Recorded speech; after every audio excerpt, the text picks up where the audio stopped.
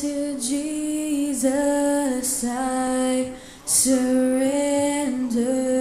All to Thee I freely give.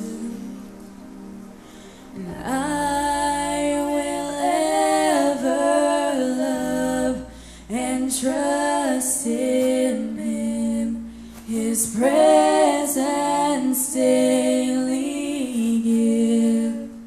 And I surrender all. Hallelujah.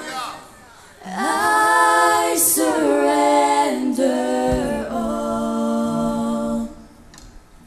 all to Thee, my blessed Savior. I surrender all.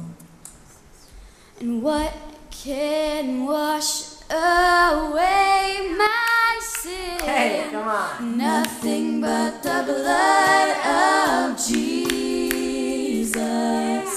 What can make me whole again? Nothing but the blood of Jesus. Oh, precious is the flow that makes me white as snow. Other fount I know, nothing but the blood of Jesus.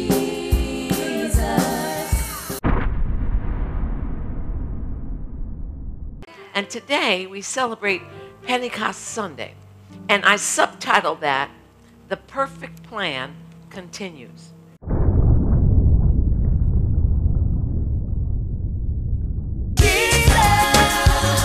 Is the best thing, yeah, that ever happened to me. Oh, Jesus is the best thing, yeah, that ever happened to me.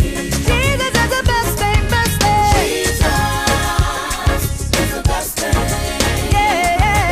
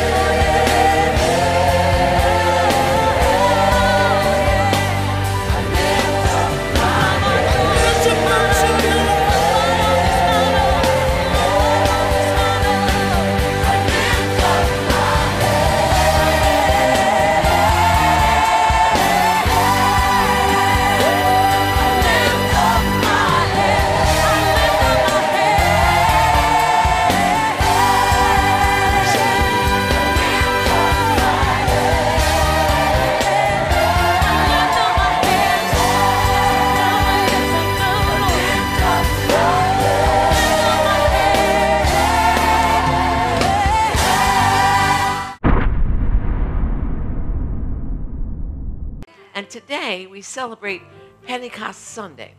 And I subtitled that, The Perfect Plan Continues. Now you have to understand in your mind that God is a God of infinite details.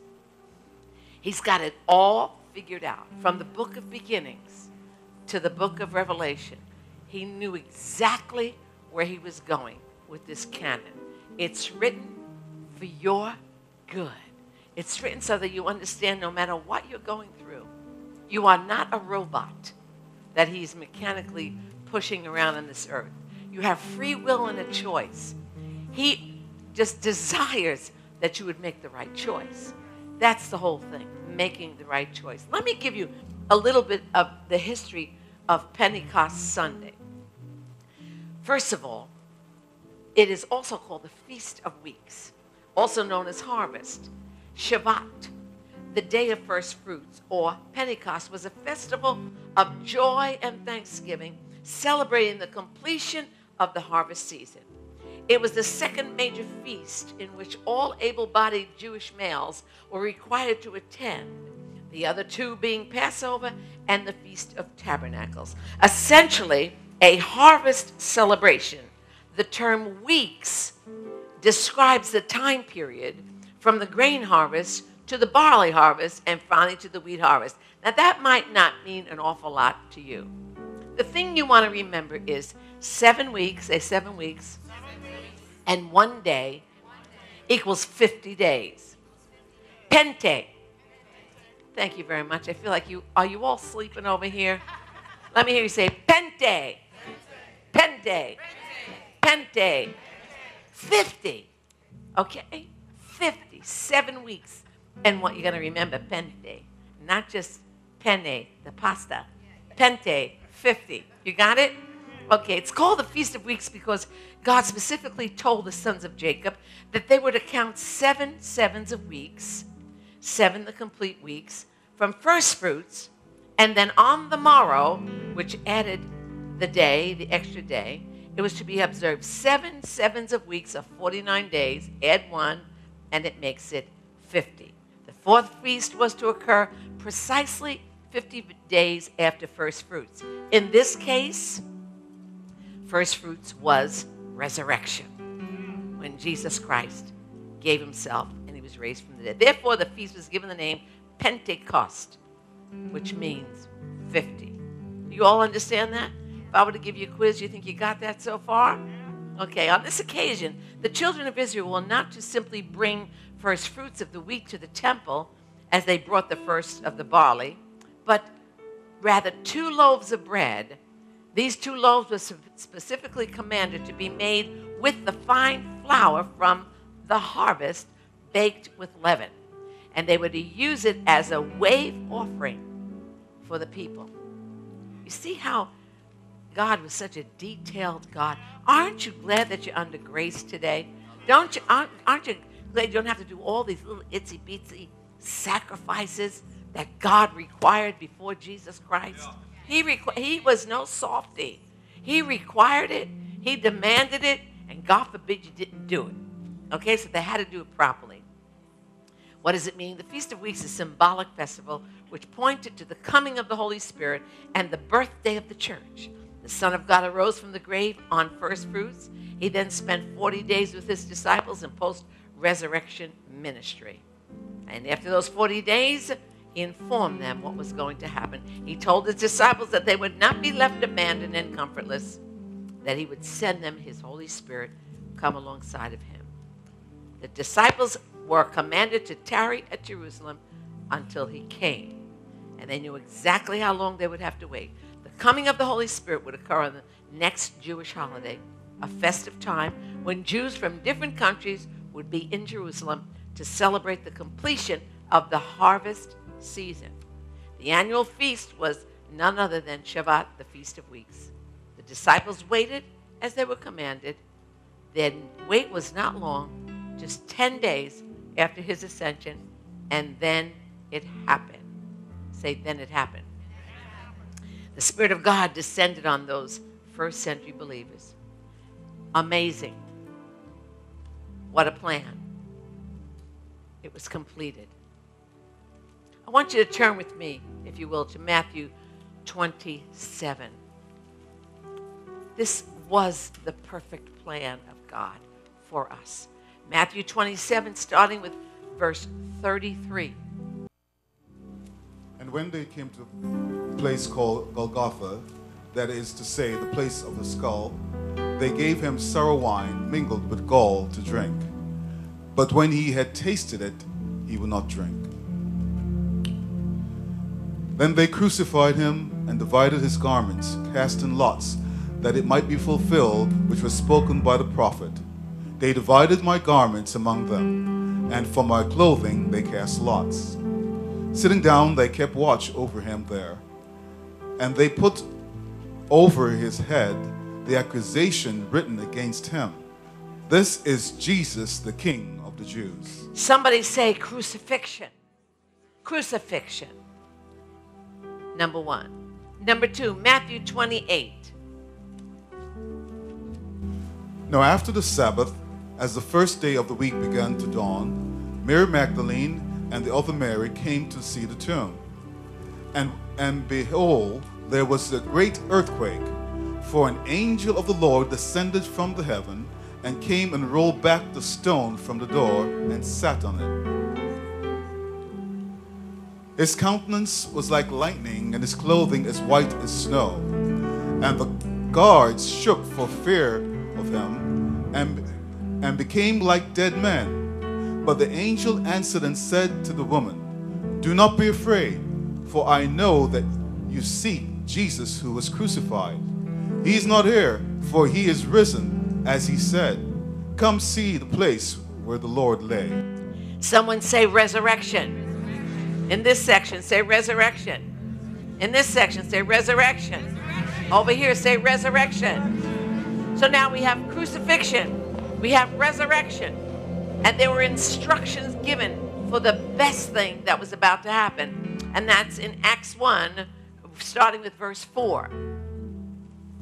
And being assembled together with them, he commanded them not to depart from Jerusalem, but to wait for the promise of the Father, which he said, "You have heard from me, for John truly baptized with water, but you shall be baptized with the Holy Spirit not many days from now." Therefore, when they came together, they asked him, saying, "Lord, will you at this time restore the kingdom to Israel?" They still didn't get it. Still didn't get it. And he said to them, "It is not for you to know the times or season which the Father has put in his own authority. And don't go writing a book about it either. Excuse me. But Go ahead. you shall receive power when the Holy Spirit has come upon you. Come on. And you shall be witnesses to me in Jerusalem and in Judea and Samaria and to the end of the earth. Instructions. Wait. Has God been speaking to you about waiting? How many like to wait? How many don't like to wait? How many try to pick the shortest line in Publix? And he always winds up there changing the tape in the register. You think God's trying to tell you something? Wait. The hardest thing to do. 120 people in one place told nothing more than wait. Okay, Acts 2, 1-4, please. And when the day of Pentecost was fully come, they were all in one accord, with one accord in one place. And suddenly there came a sound from heaven, as a rushing mighty wind, and it filled the whole house where they were sitting. Then there appeared unto them divided tongues as of fire, and one sat upon each of them. And they were filled with the Holy Spirit, and began to speak with other tongues as the Spirit gave them utterance. Do you have any idea what they must have felt like? You have to understand, these people witnessed the violent murder of a man, cold-bloodedly bludgeoned, murdered for something he was being accused of that he really did not do. Are you hearing me? In their mindset, have you ever seen anything on TV or catch a picture in the media and it's ugly and you have to pray to erase it from your mind? That's why people who slow down and look at accidents, you know, they're nuts because they want to see blood. See, men are nuts, women are nuts that want to see blood.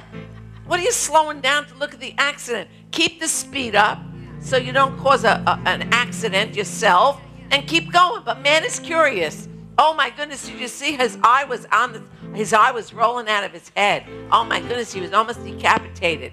See, because your mind takes a picture. Now these people, this 120, they had a picture of a nightmare that just happened 50 days prior. Do you understand that? Yeah. And they didn't know what they were waiting for.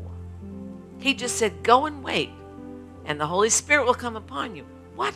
What, Holy Spirit? What? They were ignorant concerning these things. Never had them before. Can you imagine the silence that there must have been in that upper room? You have to understand, in the 40 days before that, 10 days prior, they waited for the 10 days, but 40 days, he was appearing anywhere. He was going through walls and appearing in rooms and showing his nail prints and talking to the disciples. And what happened? They sat there and said, I wonder if he's going to appear himself. Are we here by ourselves? What do we do? There was an eerie silence. I really believe that. I don't believe anybody was speaking, Pastor. I don't believe anybody was looking at each other. What would you do if you were sitting in that room and you were told to wait for a supernatural event? How would you be acting? I don't think Tommy's friend Ethel would be saying anything. What would she be saying? Didn't know what to expect. Waiting in that place. That plan, that place, that occurrence didn't just happen within those 50 days. We go back to the book of beginnings in Genesis 1, starting from the beginning, Genesis 1:1, it tells us, in the beginning, God created the heavens and the earth. And the earth was without form and void, and darkness was upon the face of the deep, and the Spirit of God hovered over the face of the waters. Hovered. My New King James says, moved upon the face of the earth. Moved. Now, the correct translation of that word in the Hebrew is brood. Somebody say brood. Now, not brewed like beer is brewed, coffee's brewed. No, brood, B-R-O-O-D. Such as what a mother hen does over her chicks. She broods over them, and she covers them, and she gives them the warmth, safety until it's time for them to hatch. And I'm here to tell somebody this morning that the Holy Ghost is brooding over you, your situation, your family, your lifestyle, your future, and you are about to hatch. Who is a candidate? How many know that the Holy Spirit of God is so ready to do a new thing, but there's a brooding process? They were waiting in the upper room. In the book of beginnings, everything was void and without shape and form. And we see that the Holy Spirit was brooding, was lingering, was allowing the earth to be formed in its proper fashion. Somebody say brooding. The Holy Spirit is hovering. The Holy Spirit right here in this southwest corridor. I'm telling you something is about to hatch in this area, because we believe in a God who says, if my people who are called by my name shall humble themselves and pray and turn. You got to participate in this. You've got to participate. This southwest region, God is going to bring the greatest revival ever. Oh, I know you've been hearing it for a while, but the opposition has been great. This Mother Earth is tired. You don't have to go very far. Just turn your computer on and see these ridiculous. Think about in the last 3 or 4 years what we've seen between tsunamis and tornadoes and fires out of control in Arizona and fires out of control. The earth is tired. And the Holy Spirit of God is hovering to have this final act of time complete. Is somebody hearing me? He's a God of perfect planning. He's a God of perfect planning. That crucifixion, that resurrection, and Pentecost was planned right back here in the book of beginnings. Brooding, hovering, planning. Oh, I keep him busy because I'm open for anything and everything he wants me to do. Oh, I might have celebrated another birthday, but my best years are ahead of me. My experience dictates. I know what to do and what not to do. Do you hear me? All you need to do is get burnt a couple of times. You know not to touch that pot. That's the best teacher. And I know where we're going with this church. But right now, he's hovering over. He's about to do something so supernatural to the vision of this house. He's about to unfold it even to your house. From this house to your house. He's going to bring about what his plan is for you. How many know God's got a plan for you? How many believe in the plan of God? The beginning, the center, and the end of it. He is able to complete the work that he has begun in you. Is somebody hearing me? I believe I am a woman of purpose for this hour. I am pulling out the stops to see hell emptied and heaven filled. I want to see the needs of my community met through an ordinary person with a supernatural power. I received a letter this week from a gentleman who is part of our bond program. He bought the bonds from Chicago, I think. He sent a letter to the church. And I sent a letter to all the bond holders to let them know we are doing the very best we can to meet the need of paying the mortgage. I wanted a good integritous letter to be sent out. Not nonsense saying we're going down and we're sinking, such as some of the bond representatives are doing. So I sent a letter out, and this gentleman sent me this letter and said, I just want you to know that I'm so proud of you, Pastor Brackle, because all of our money that we invested in your church, you could have walked, and you could have been happy to foreclose like most institutes, but you thought more highly of we, the investors, and you held on, and I want to commend you today. You know what that letter did for me? I had a rapid review of all the anguish I've been through in 2 years to make sure that the bills were paid here, and many times I did without to make sure we did, and I went in debt, which is not, I don't suggest anybody do that, but I refused to accept foreclosure on this building. And the Holy Spirit said, thank you for not walking. I'm not a walker. We don't walk. We don't quit. We hold on. Amen. Steadfastly. We persevere. Why? I'm not a martyr. But the Holy Spirit is so dominant in my life. It's been placed in me. And I will keep going on. I will keep pressing through with every bit that's in me. I have the power in me. Do you have the power in you? The Holy Spirit has taken total occupancy of my life. This power is going to give you the stamina to keep going on. Is somebody hearing me? I've got it. We have the pictures of those kids. Friday night, I went upstairs, and this is what's happening to King's kids. Wow. Yeah, Minister Bernstein, I walked in, and these kids, they're learning the seriousness. Look at this little boy. Look at their hands upraised. One of the moms took the pictures and said, I've never seen it. Look at this. Those eyes are closed. Look at that behind him. These kids are learning about, look at this, Brianna. How old is this kid? 5 years old. In the glory of the Lord. You see the one next to her? in the glory of the Lord. This was prophesied by the prophet Joel.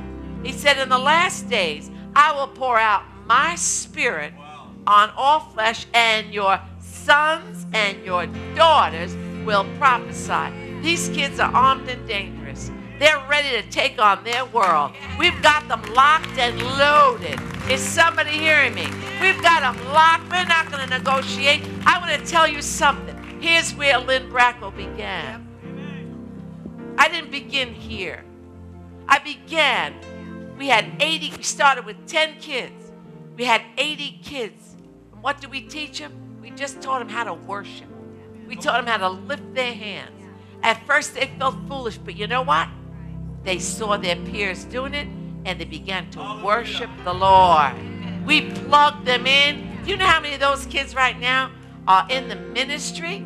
Evangelists, teachers, preachers. I just love it, because maybe some part of the impartation I had, perhaps that did them some good. Bow your heads with me this morning. Jesus, restore, refresh, and renew. You're my healing,